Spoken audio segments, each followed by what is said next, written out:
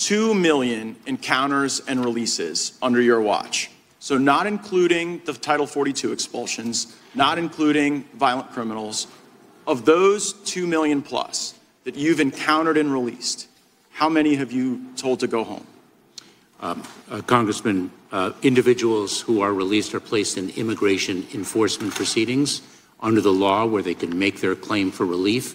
If their claim for relief is not satisfied, they are subject to removal from the United States. Right, subject to removal sounds very different than actually removed. So I'm not interested in the process. I'm not interested in what people are subject to.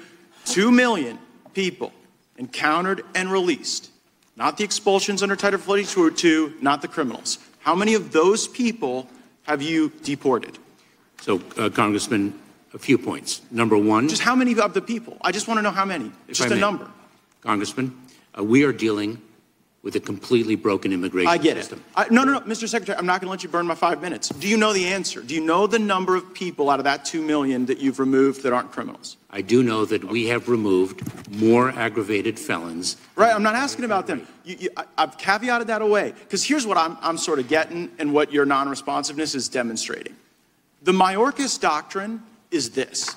If you show up at the border and get released into the country, if you don't commit a specific aggravated felony, which, by the way, doesn't include a lot of assault and battery, doesn't include a lot of bad domestic violence, but if you're not one of the people who commit those crimes, you get to stay forever. Is that a fair characterization of your doctrine? No, that is false. Then tell me how many you're sending home. No, that is false. Okay, well, but you don't know the number of how many you've sent home. Here's another number. 1.2 million people today have been through your entire process.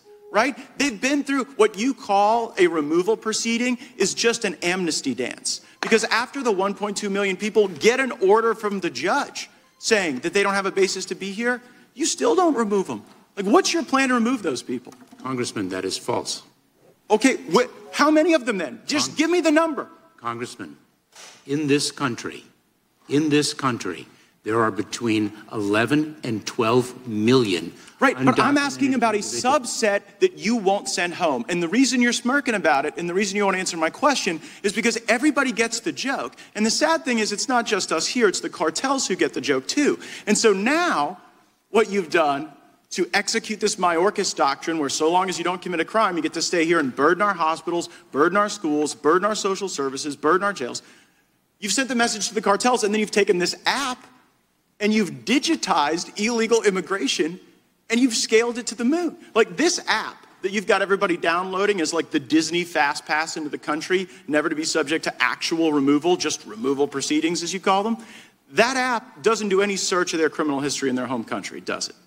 Congressman, I disagree with everything you have said. Well, I'm sure, but just answer the question. Does the app that you are out there promoting do any search of people's criminal history in their home country? Congressman, Customs and Border Protection screens and vets individuals whom they encounter. Your app, it either has the functionality to test their criminal history in their home country or it doesn't. By the way, if it did, you'd have already told me. It doesn't. And then the other epic failure of this that's empowered the cartels is that in these processing centers you've set up in other countries to just wave them all in at a rapid pace, you've had to shut them down in Nuevo Laredo because the cartels were standing outside extorting people. Isn't that right? Congressman, that is false.